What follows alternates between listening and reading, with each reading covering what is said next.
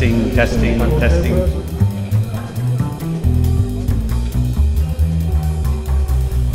We have a wonderful international audience. I mean, we couldn't have asked for a better workshop. So thank you all again very much for coming. Now, it is a workshop. We do want you to work a little bit, and I'm going to ask you to sort of break up into maybe groups of 6 or 8, something like that, something that looks sort of convenient. So this is our first substance, pseudoephedrine. And pseudoephedrine can be extracted from the plant ephedra, which has been used in Chinese medicine for thousands of years. And ephedra is a stimulant. And pseudoephedrine is used in cough linctus. So when you've got a cough and you've got bronchial spasm, you need some relief. And pseudoephedrine is the chemical that does the work and relieves bronchial spasm. So pseudoephedrine, as you will note from the hydroxyl group, the top, can be reduced to methamphetamine.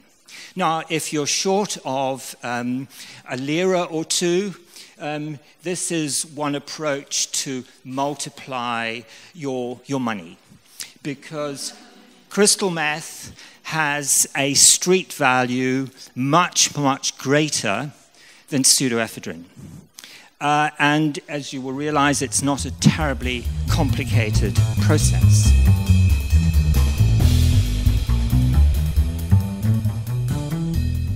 So you are a postgraduate student, and you're a bit short of money. You've read about this. Someone has told you that it is possible to make crystal meth. And you can do it by getting some cough linctus, the raw material. The starting point that you need is in cough linctus. So what might tempt you to try it? So what we would like you to do is just to get into a small group and have an initial discussion. So maybe this group of people here, a group, you form a group.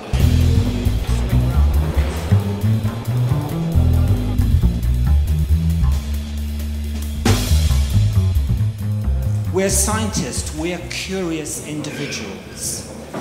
And you've heard about this. Now, wouldn't you even be tempted just to see whether it's possible to do it? So, would you be tempted to do it? So, could you have that discussion in your groups to see whether you would do it? You've read about it, somebody said it. Come on now, you would be curious, would you not? If you ask me about my first reaction, I would say, maybe. But I will think many times before going to the lab and do it. Because I will just be thinking about the procedure and about what is going to happen to the compound that I have synthesized. Maybe someone will take it from the lab or something would happen. So I have to be really careful before my curiosity would take me there and do it. What about in Sri Lanka? A bit clueless. Sorry? A bit clueless. So would you not try it? I'm sometimes thinking about, can I? I don't know actually the answer of the question, and I'm also a little bit curious about it also, but probably I won't prefer it, but yeah, about curiosity, yeah. I'm really curious, can I do it or not? I don't know. So some of you might be tempted. Most of you seem to be a very conservative lot, really. Oh, not this group. Oh, right. Oh, we have some entrepreneurs amongst us. Great. So if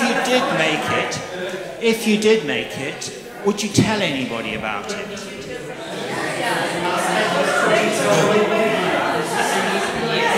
Yes, I'd be excited if I'd made something. So, I mean, why would you be excited?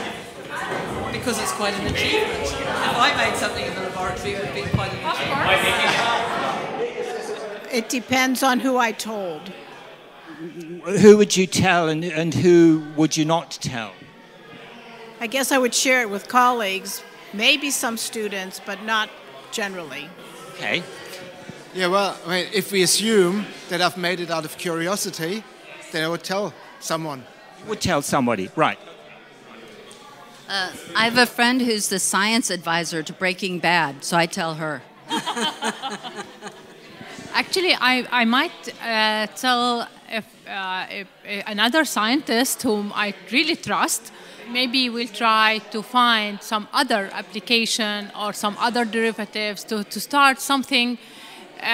Most of the biomolecules, sometimes they have more than one target. So maybe we can do something of the molecule that can be good, but some derivatives of something. So I might be discussing this with a friend with pharmaceutical background.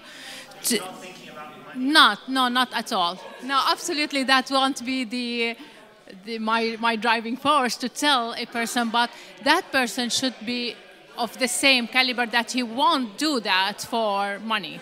So we'll be just doing it for pure science. If I did it, probably I would call my husband. I made it. We were talking about that. If it is about us or about this poor student. Yeah, if you are, maybe I will do that. I don't know. I had money where I were a student. If I think as a student, I would probably be proud of having succeeded in doing something. So that's the point where most likely it will be told to someone. Science is about reproducibility. So you do something a first time and you get a compound, but you want to know that what you've got is real. So if you made it once, would you be tempted to make it again? Just maybe even to prove that you got it right the first time round. Maybe you want even just to improve your yield. So if you've made it once, would you be tempted to do it again? Yes. Yes. Sure. No, again, if I've made it purely out of curiosity, I wouldn't see the need to make it. But wouldn't you be curious the second time round? No. I wouldn't be either. If I could make it once. It'd be good enough for you. Same thing, I won't do it again. I think again it's an ambiguous question. If it's just out of curiosity, I'm not a scientist, but a student, why should I try again? If I sell it for money, obviously I want to increase yields and increase my income. Maybe. It depends on the yield I get at the first time. If it is about money, I would repeat and repeat to gain money and money. Now, just remember the exercise. You're a hard-up PhD student. Would you ever consider selling some? I don't know. You don't know? No, definitely not. I think ethics would be stronger than trying to eat something, I would think. Ethics. I wouldn't do it either. I pretty much the same reason as Suzanne has. So if I had a strong reason to make it, like I was dying and I didn't have enough money to take care of my family or something, I would make a whole bunch of it, like 2 kilograms, and then I'd destroy my apparatus and nobody would ever know I did it. No, I won't do that. I think the scenario was being a poor student. So obviously, motivation was money. And in this case, if I make more, I can sell more. So from that point of view, I should make more. I might want to consider my future, whether that might destroy my career choice. So from that perspective, maybe not. But might not have done it in the first place then. Personally, I do not prefer, but under some circumstances, my ideas can change. For example, I can say, screw all the other people. I need money. I can be in depression, for example. So my ideas can be changed, but during this time, no. As far as I can remember, I have never synthesized something really, really poor. So in real life, I wouldn't do that. But in these circumstances, if I synthesize it, I think I would do that if I would be really poor. I haven't got any money to live for, so I think I would do that. Yes, it's real life. Yeah. What I'd like to do is just maybe go around each particular group very quickly to see what you would do in relation to each of these particular steps. One person here. Oh yeah, well, I think I would consider at least finding the protocol on Google or how to make it at least, but I don't think I would do it. We were talking about extreme cases. So let's say that you have cancer, you're gonna die, you only have one. So and you're not insured. You want your family to have money to move on, continue on. So you might then, well, you have nothing to lose. So why not then make some quick money and help your family move on? In our group, mostly we have decided not to do it. But of course there were some other ideas as well to try. Yeah, well, okay, my idea only. I said I would try it for only once, but I wouldn't continue doing it just to improve the yield or anything. And in terms of selling, of course, we all said that we wouldn't even try to sell it. And personally, well, I wouldn't even sell it if I were dying or if I would have a cancer, so I wouldn't poison other people. But just because of curiosity and just to confirm the information I got, either from a website or from a book, I would try it just to learn how the process is going, but I wouldn't even try it for a second time. So this is mostly a conservative group, I think. All of you are remembering you're not distinguished professors, but you're 19 years old and a graduate student, right? I was studying chemistry in California in 1968, and then at that time I was 18. So, and LSD was on the market at that time, and what I actually did, what you were just describing, even though we didn't have Google, we had Vogel, and we had a number of other things. And I looked up, out of curiosity, I looked up the procedure how to make LSD, which they said was fairly easy. Well, it's not that easy. It's a three-step synthesis, which is fairly involved, and you need quite some apparatus to be able to make it. And I just left it there, even though LSD did $10 a tap at that time, which was quite a bit of money. But no, I wasn't interested. I wasn't interested in using it. I was just curious about the procedure, and I wanted to see if I had the expertise to be able to make it. That basically was the idea, and that's where I left it at. Peers sometimes might move you down that last step. I mean, it might be a mother dying, or you're about to die, but it might also be peer pressure if you're... This here is just a summary chart that I've developed. You're very welcome to use it. There's no copyright on it. But it is a way of taking students through a discussion like this. And of course, you can all come up with wrong observations, undeclared conflicts of interest, and then take individuals through the steps: curiosity, making it again, would you tell people about it or suppress it, why would you do what you particularly choose to do, make it again, sell some, and if you sell a little, why not sell a lot, and so on.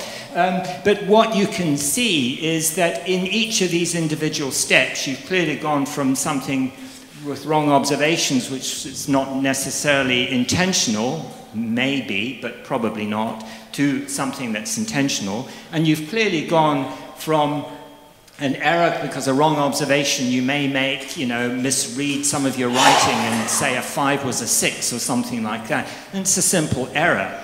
But by the time you're selling, you're doing something criminal. So it's about individual steps or individual choices you make. And each one makes the next a little bit easier. So you may, if you want to use it, very welcome, but it's just an example of a teaching tool that some of you might find useful. this is one of the examples that we start with. And we start with this partly because we find that for many, many people, chemical weapons, which is one of the goals, to raise awareness about chemical weapons, it seems very remote. But most young people can imagine themselves in a situation where this challenge, this problem, the dilemmas that come from making crystal meth from pseudoephedrine, in fact, are real. And this is a very large challenge. This is a photograph of a ditch in Tijuana with pseudoephedrine cough suppressants being imported from the United States in large quantities and turned into crystal meth. One can make about $40,000 US from just about a kilogram of starting material. One of the things that this example shows is that there are questions that you have to think about now if you're concerned about the production of crystal meth from pseudoephedrine. And some of you have alluded to these already. You've been talking about where would I find information? Where would I find the recipe? Somebody said I'd go to the chemistry literature. But you can just Google it, right? So how do you find that information? What's access to information like in this transformation? What materials do you need? It might be pseudoephedrine, but you also are going to need some equipment in order to convert pseudoephedrine into crystal meth. Where's that going to come from? Is it going to come from a hardware store? Is it the responsibility of the hardware store owner to monitor whether anybody's taking a can and using it to produce crystal meth? So whose responsibility is it here? And understanding and owning ethical responsibility is the kind of thing that you need to do at the individual level or a community level. It's also the kind of thing that you need to think about when it comes to larger global issues.